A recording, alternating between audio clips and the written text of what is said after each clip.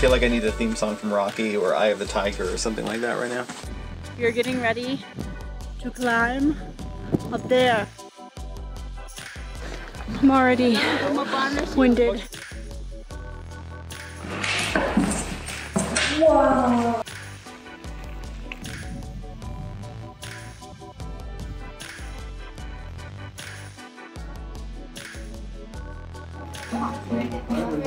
This is so cool. I'm not even sure how I'm supposed to drink this. Do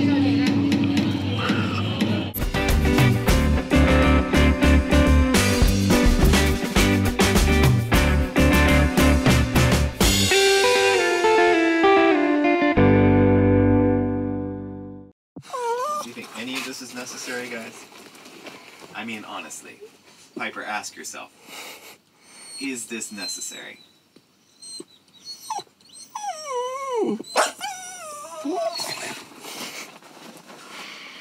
Guess what? Your favorite animal is outside. Do you want to see a cow? You want to see a cow? Come here. All right, come here. Look. All right, Ella, come on, up. Okay, look, you ready? Do you see him? This is hands down one of the prettiest places that we've ever stayed. And it's so hard to leave. Valle de Bravo has been spectacular with all of the adventure, the paragliding, the butterflies, chickens, the turkeys, the cows, all the things. So yeah, we're kind of sad to leave this morning. I know. But now it's off to Mexico City. For a couple weeks.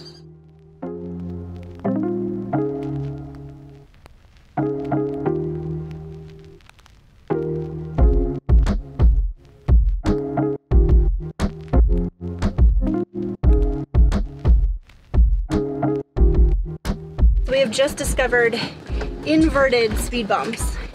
Here in Mexico, they're called topes. Speed bumps are. These are inverted. And they're way worse than speed bumps. Because they're diagonal. They're like drainage ditches that they put in the middle of the road. And even with our heavy-duty sway bar and upgraded suspension, it's not fun. We're about to hit another one right now.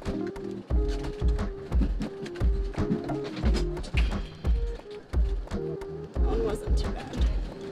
I think we have now gone over 10 inverted topes.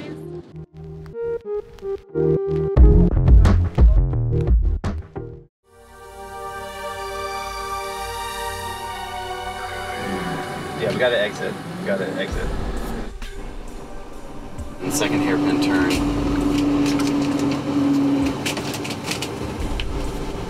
So we made it through all those horrible inverted topes only to get onto the highway interstate, and there was a huge sign above that said no trucks 3 meters high. We are 11 feet 1 inch. 3 meters is only 9 feet 10 inches. So we had to make a split-second decision to get off of that road.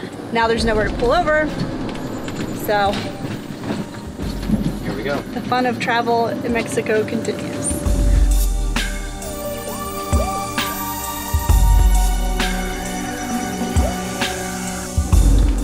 So our best course of action was to drive back into the city of Valle de Bravo and leave the same way that we came in on Monday. This is why we always allow lots of extra time on travel days, because stuff like this happens. Yep. And then we all arrive a little stressed out.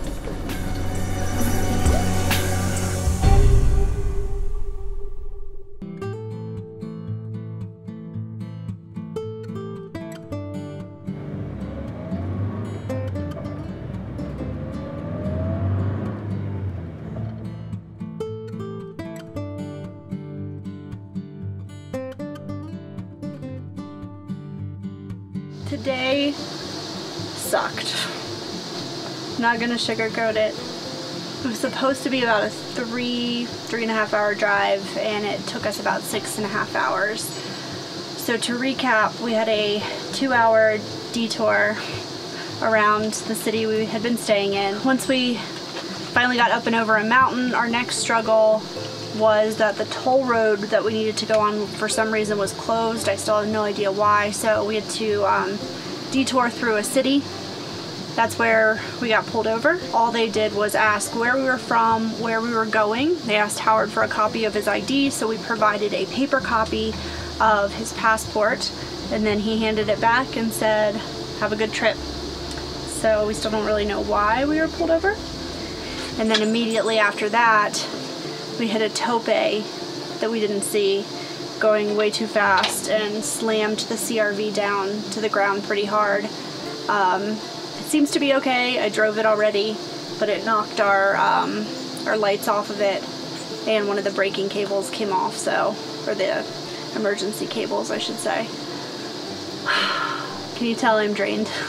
I don't know how to make it any easier on ourselves, because even if we map out the route, which we do, like, there's no indication that some of these things you just cannot plan for, plain and simple. So I think it's the sacrifice that some of us are willing to make to experience the amazing things that we have, but it's hard. Days like this are very hard, and it's not all glamorous, and you know, I'm feeling it right now. But anyway, I mean, we're all safe, that's the good thing. Everything's fine, but it's definitely stressful.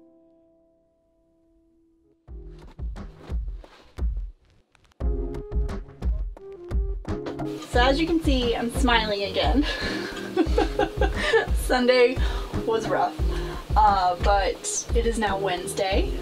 We took Monday and Tuesday to catch up on work, relax, do laundry, all the like normal life things. So we are recharged, and where are we going today? Teotihuacan. Good job. I feel like I need a theme song from Rocky or Eye of the Tiger or something like that right now. How many steps do you think we're gonna take?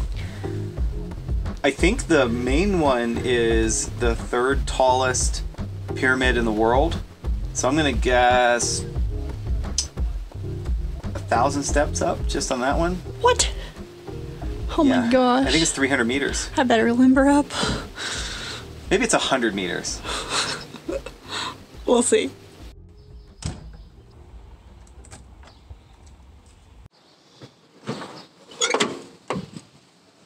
Into our trusty CRV. We are on the way to Teotihuacan. Teotihuacan. Teotihuacan. Teotihuacan. Teotihuacan. How many times do you think we practiced that? Teotihuacan. Teotihuacan. Okay, anyway, so it was abandoned in, I think, was it 500 AD or somewhere around there? And the Aztecs rediscovered this ancient city, which once had a population of over 100,000. Yeah, it was 150,000, I think. Yeah. And then they all just vanished, and there's no real record or indication as to what happened. Apparently this was also an area where they did a lot of sacrificial... Yeah, like ritual sacrifice. Yeah. So that's cool. Yeah. The Aztecs discovered it. And they're the ones who named it Teotihuacan, which means the city of gods.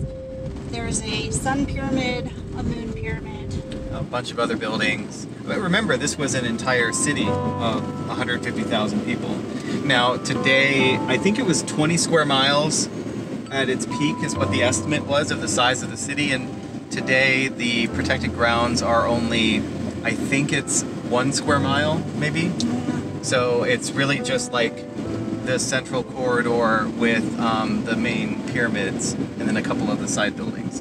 And this was a city that in Mesoamerica was like the city that you wanted to come to. Based upon the archaeological digs that they've done and some of the bones, they've learned that people came from as far away as Guatemala to come here, serve in the army, and then ultimately were sacrificed. So yeah, and that's over, that's 1,000 kilometers away. Guatemala is. That's quite far for someone to travel way, way, way before any other means of transportation besides walking or a horse. Yeah, it's kind of mind-blowing. So that's where we're going today.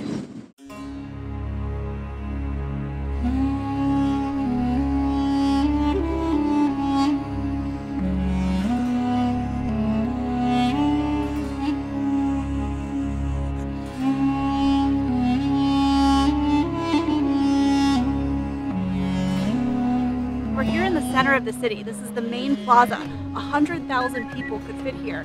And in the center you can see a raised platform. And that's where they would hold ceremonious rituals.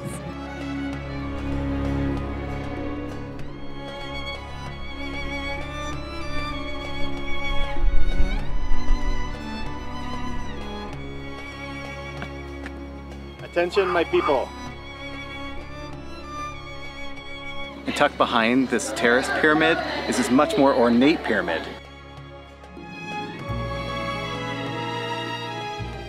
Also, hot tip, if you want the whole place to yourself, come on a Wednesday. There is almost nobody here. Yeah, I think there was like one big school group and then just a couple other tourists. Yep, so although it's I will just... say, at the top of the Pyramid of the Sun, yeah. it looked like there was a lot of people up there. So, we just maybe have not found them yet. Yeah, see Elmo? Oh no.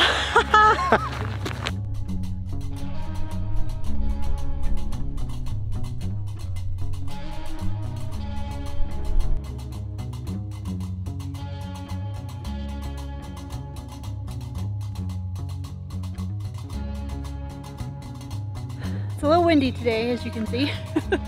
So we are walking along the Calle de los Muertos, which is the Avenue of the Dead. Yeah, it used to be over 5 kilometers long, but today it's only 2.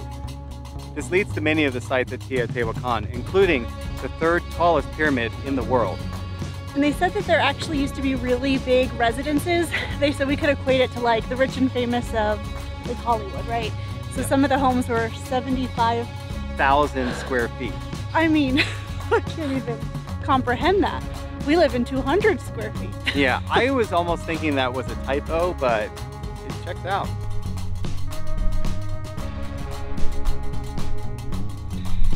I ventured away from Howard and came down here and found this passageway.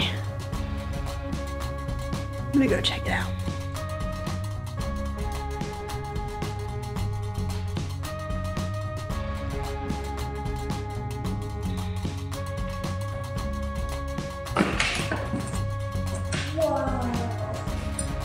Wow.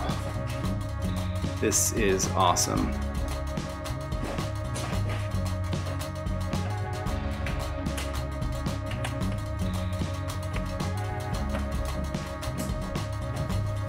You can still see a lot of the original paint. Look, up on the walls here, and then all the way down. This is, what, thousands of years old? What kind of paint is that? I think one of the coolest things about Teotihuacan is that everything was done with purpose. From the layout of the road to the position of the buildings, everything was done with such severe intention, and I think that is really cool. They even redirected the river so that way it lined up with the city grid. I mean, come on. Very forward thinking. Yep. All right, we're trying to pump ourselves up because we're getting ready to climb up there. That is the 3rd tallest pyramid in the world. By the way, the tallest one is in Egypt. The other 2 are here in Mexico. And we're gonna do it! Okay.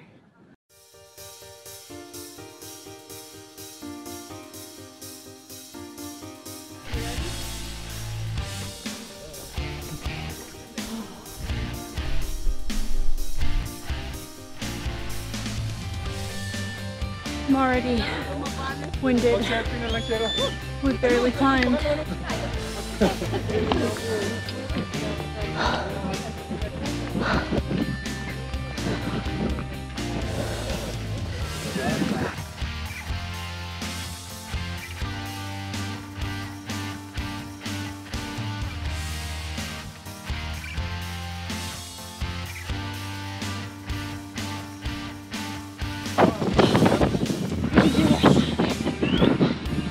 Okay, you ready? Hold on to the side.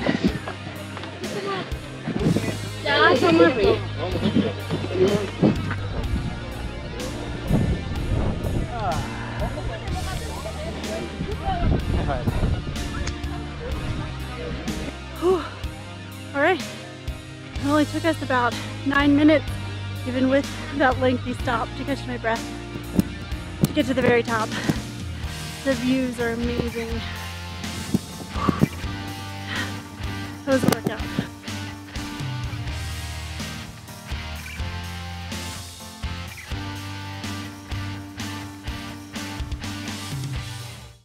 we're back on the ground. Has a lot of steps, but we have more exploring to do.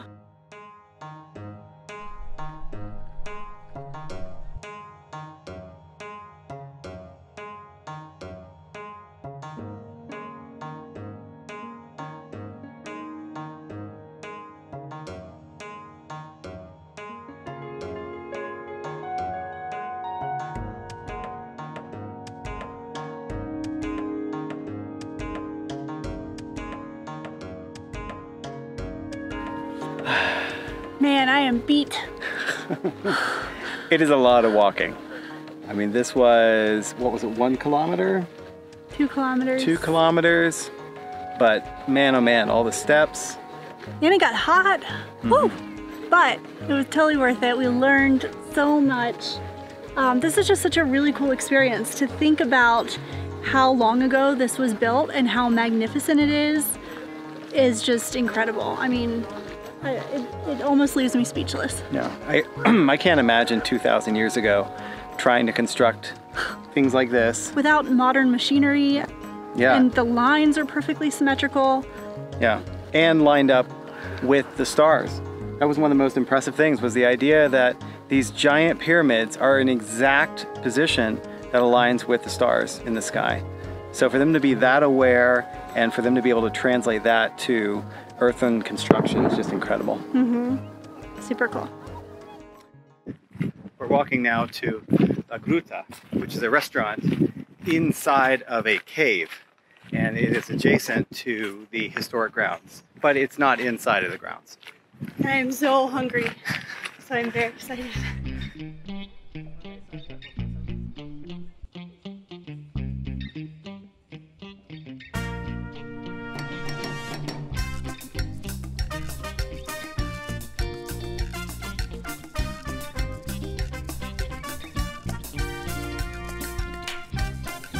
Wow.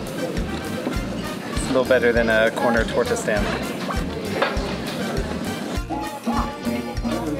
This is so cool. Oh man.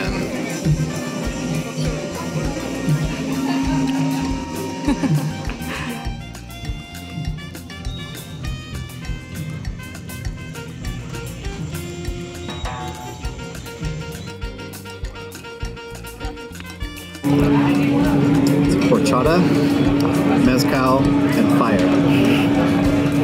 Your favorite things. All wrapped into one. I'm not even sure how I'm supposed to drink this.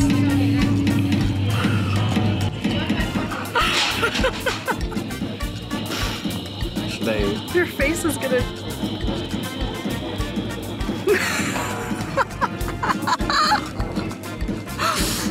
Can you blow it out? I don't know. Yeah. There you go.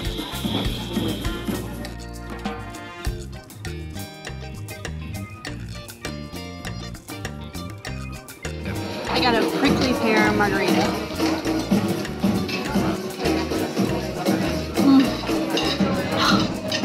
It's so refreshing. I thought the food was excellent. It had, I guess, what was like the equivalent of like 3 small corn tortillas with smoked pork.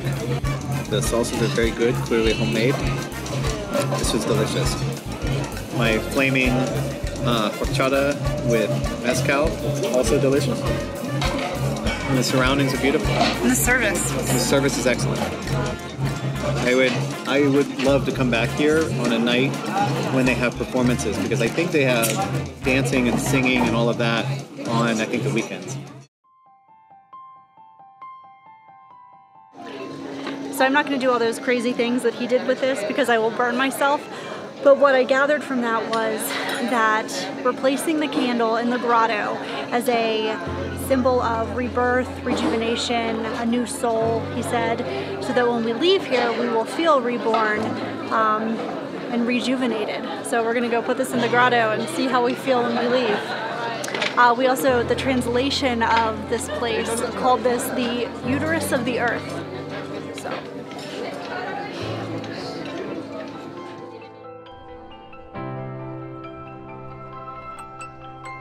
Pretty this is.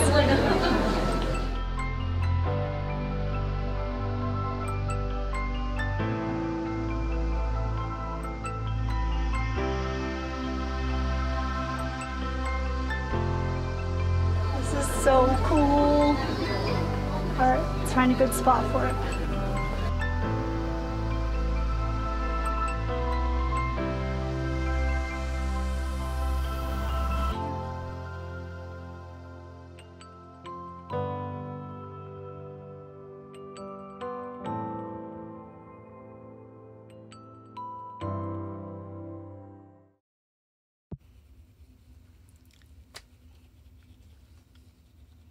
It's 5 o'clock in the morning. The dogs are less than pressed. Y'all packed up? Mm-hmm. So I have a early flight out of Mexico City to LA. So I am heading off to celebrate my best friend's bachelorette party this weekend. So we're going to Palm Springs. So feels a little weird to be leaving Mexico. Like, we've been living here for a month now, and it's kind of sad. I'm gonna miss you. Miss you. I miss you. How are you getting to the airport? Oh man, that's a long story. So we can't drive because of ridiculous things. A, our car's too old. B, we couldn't fill out the complete paperwork online. I guess A, the car's too old, period, right? It's just too old. It's just too old. So the downside of having a 22-year-old car, it's all fun and games until some city tells you your car is too old. But it has a picnic table. The picnic table does us no good in Mexico City. So I have to Uber. I have to take an hour Uber ride to the airport, which isn't a ton of money. It's like, I think it's gonna come out, the max it's estimating is 25 bucks US. So to go an hour, I mean, that's really not bad. It's just early and I'll be alone and that's all.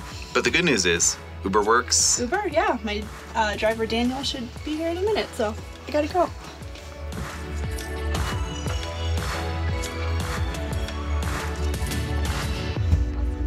See you Monday.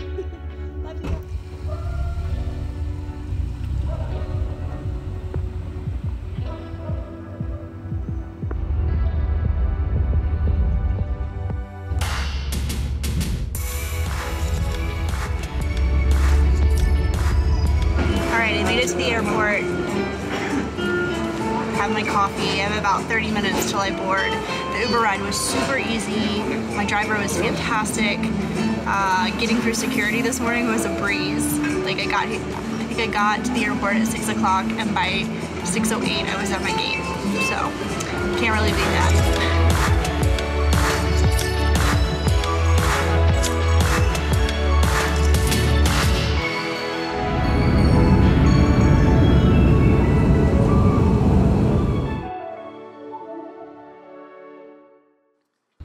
With Caitlin having fun in Palm Springs, the rest of the amigos headed out for an amazing nighttime experience back at the pyramids. Okay.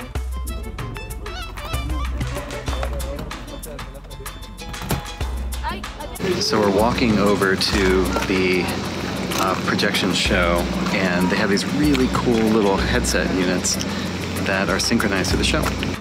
And not just audio. Augmented reality experiences were unlocked to help us learn more about the people who lived here and the buildings that remained.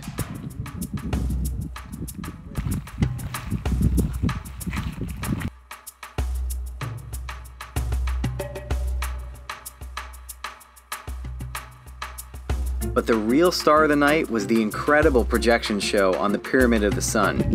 Synchronized to narration in English, this almost 40-minute program took us back to the rediscovery of the site by the Aztecs and restored the vibrant colors of the pyramid and the buildings as they were originally painted. Through careful animation, it told the legends and history of Teotihuacan, including the placement of the pyramids to align with the stars in the sky.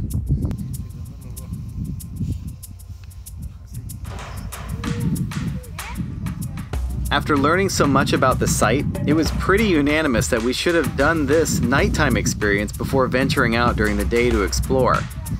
The nighttime experience is a separately ticketed event held during certain nights, and we'll have a link below for more information. It is definitely a can't miss if you plan to visit Teotihuacan.